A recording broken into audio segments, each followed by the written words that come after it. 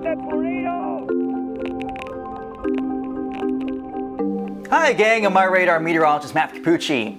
More than 1,000 tornadoes touch down in the United States every year. In fact, the US is the tornado capital of the world. But did you know that tornadoes have been reported to glow in the dark or touch down during snowstorms? Let's break down 10 of the most surprising things you may have never heard about tornadoes. By the way, if you're joining us on YouTube, be sure to like the video and subscribe to our channel. Tornado season is coming up, and we'll be with you every step of the way. Fact number 1, tornadoes have occurred in all 50 states. It's true. Every state in the US has reported at least one tornado. Alabama, Mississippi, Oklahoma, Kansas, and Texas top the charts, with tornadoes a rarity west of the Rockies. But even California and the Pacific Northwest occasionally get them. We're also learning more about tornadoes up there too. On October 14, 2016, the National Weather Service in Portland, Oregon issued 10 tornado warnings, twice as many in one morning as they'd issued in the previous 18 years. 2 tornadoes touched down, including an EF2 in the coastal town of Manzanita. The deadliest tornado to ever touch down in the Pacific Northwest occurred on April 5, 1972, when an F3 carved through Portland. These photos from the Columbian depict the damage that occurred as a result. At least 6 people were killed in the storm. Even Alaska has recorded tornadoes, although only 2 of them since record keeping began in 1950. A brief, weak funnel snaked its way to the surface in Sandpoint, Alaska, along the Aleutian chain on July 25, 2005. Number 2. Almost all tornadoes in the Northern Hemisphere spin counterclockwise, but a very select few, maybe only 1 or 2%, rotate clockwise. It all comes down to the Earth's rotation.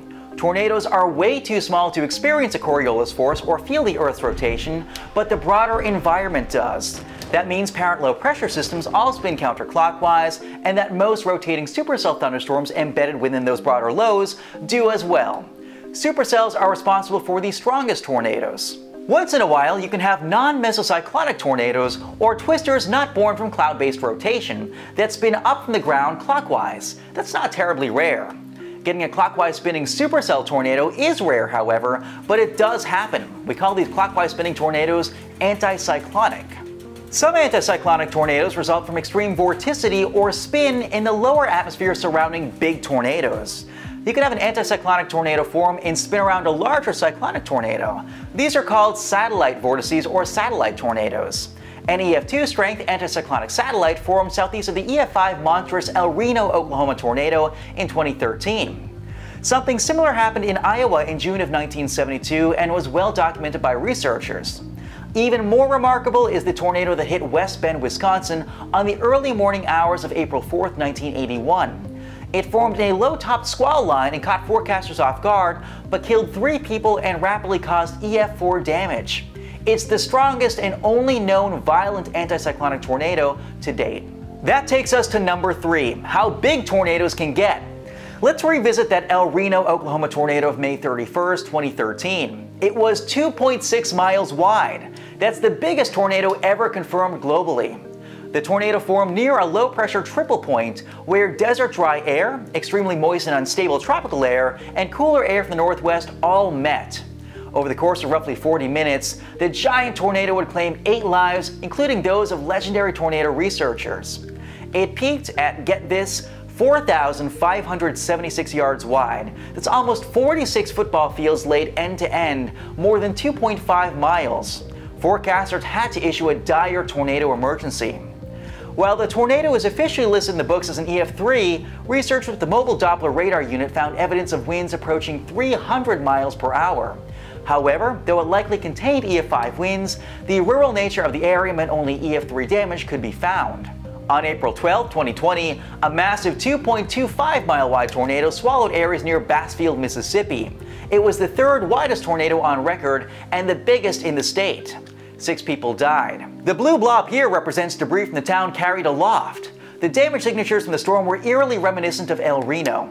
Number 4. Tornadoes are like low-pressure vacuums. Think about how your vacuum cleaner works. It creates a void of air pressure inside, so the atmosphere outside pushes air into it. That's what creates suction. Tornadoes are the same. But how much is this air pressure deficit inside a tornado? It depends on the strength of the twister. Air flows from high pressure to low pressure, which is what generates wind in the first place. A bigger drop-off in air pressure would form stronger winds. On June 24, 2003, tornado researcher Tim Samaras recorded a 100 millibar drop inside a tornado near Manchester, South Dakota. Here's a trace showing that abrupt drop-off about 78 seconds in. That's equivalent to more than a tenth of the atmosphere's air pressure vanishing. Imagine if all the air in the lowest 2/3 of a mile of the atmosphere just disappeared. That missing air drives the inward winds. Tornadoes are in something called cyclostrophic balance, which means the inward section by a sharp change in air pressure has to be exactly balanced by the outward push of centrifugal force. We can calculate the theoretical air pressure inside a tornado, but directly observing it is a different story. Number 5. Tornadoes often come in families. Most tornadoes come from cyclic supercells or rotating supercells that undergo cycles of rotation. Long-track supercells might have half a dozen or more cycles lasting 20 to 30 minutes each. Some supercells travel 400 miles or more over the course of 8+ hours. Each one could produce a tornado. Sometimes during a cycle handoff, one tornado withers as the other touches down. During the May 3rd and 4th, 1999 tornado outbreak in Oklahoma, a whopping 63 tornadoes touched down. One of them was an F5 that razed much of Moore, Oklahoma. However, the tornadoes came from only 8 individual thunderstorms. Each storm was a prolific cycler though. Here you can see all those hooks sliding across the landscape. Storm A produced 14 tornadoes, including the F5, and Storm B dropped 20. Here's a map showing the tornadoes' damage paths through the Oklahoma City metro. This chart also shows their timelines. At some points, up to 4 tornadoes were on the ground simultaneously. Number 6. Here's a really weird one. There are reports that a glow-in-the-dark tornado occurred during the Palm Sunday outbreak of April 11, 1963. These twin funnel clouds in Toledo were captured by Jim Wire, a professional photographer. Several eyewitnesses reported the tornadoes to be glowing and even said that fiery balls of light were emanating from the bases of the trunk-like vortices. There have been papers written about that tornado. Simply stated though, we don't really know what was going on. Perhaps ball lightning, perhaps something else.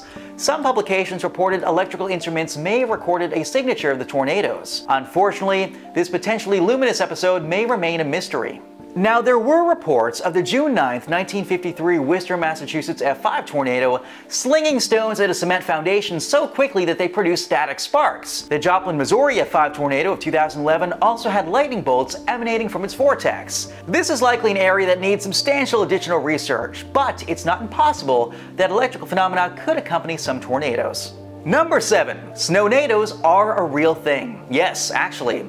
Just a few weeks ago, we told you about this, a rare winter waterspout that made landfall as a weak tornado during a snow squall in Greece. But on November 23, 2013, a rotating supercell thunderstorm formed at temperatures below freezing in southern Ontario, Canada. It produced snow, a weird hail-like precipitation, and an EF1 tornado. Eyewitnesses recounted a loud sound, shifting winds, and a funnel corroborating the story. There was also damage to the silo commensurate with 90-mile-per-hour winds at a farm. More recently, we also have this, a photo of a snow tornado from Antonio Chiquito. He captured the mesmerizing shot on February 17, 2019 in Tinian, New Mexico. Temperatures were around 30 degrees and snow showers were present in the area at the time. This appears to have been a landspout tornado or a vortex sucked upwards from the ground and ingested into the parent snow cloud. In other words, not quite mesocyclonic, but still a bona fide snow tornado. They are real things. Number 8. Tornadoes can contain multiple smaller whirls. We call these suction spots or subvortices. Many of the strongest tornadoes contain multiple vortices orbiting a common center. They can be responsible for the strongest winds inside a tornado, which counterintuitively actually occur near the tornado's periphery. That's because a 70-mile-per-hour subvortex rotating around a broader circulation at 100 miles per hour would yield a very narrow strip of extreme 170-mile-per-hour damage. It also explains why tornado damage can be so erratic. One home might be demolished by a subvortex only a few feet wide, while the other nearby in the neighborhood remains entirely unscathed or untouched. Here are a few cool shots I took of multi-vortex tornadoes during my chases. This dark, vaporous-looking one was from Selden, Kansas. On the right is Forsan, Texas. See if you can spot evidence of smaller whirls within the larger whirl. Number 9. Tornadoes can drop fish. What goes up must come down, and so if a tornado passes over water, it can suck up fish, frogs, or whatever else lives there. On May 15, 1900, fish fell from the sky during a severe thunderstorm in Olneyville, a neighborhood of Providence, Rhode Island. It was likely from a waterspout, and that's happened plenty of times too from tornadoes. The Worcester, Massachusetts 1953 tornado dropped a French music box 90 miles to the east near Boston and even left chunks of frozen mattress in the harbor. And on November 16, 2015, a monstrous EF3 tornado in Pampa, Texas, hoisted enough corn high into the sky to produce hailstones that encased corn stalks.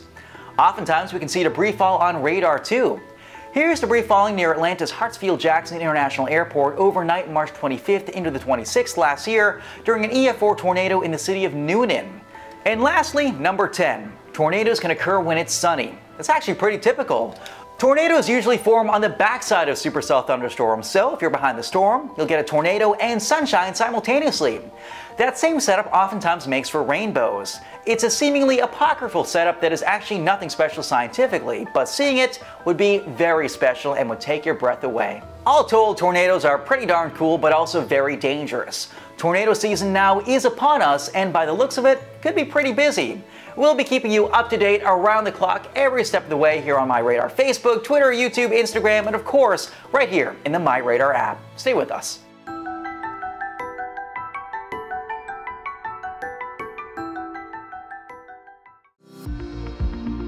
Follow MyRadar on social media: Facebook, Twitter, Instagram, and YouTube. Download MyRadar on iOS, Android, Amazon Alexa, Xbox, and Windows.